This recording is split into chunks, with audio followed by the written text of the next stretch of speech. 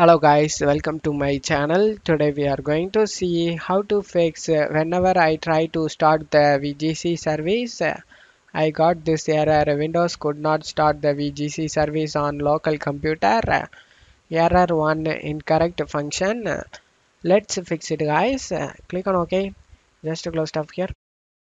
And now you just need to go to search menu and type control panel. Click on open it.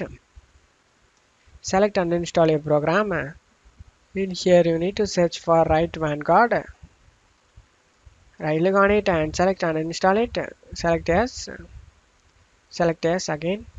After getting uninstalled done, you just need to close stuff here. Now open up right client.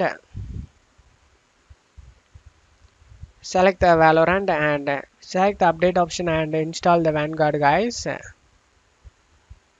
After updating it, just to close stuff here. Go to search menu and type services. Click on open it.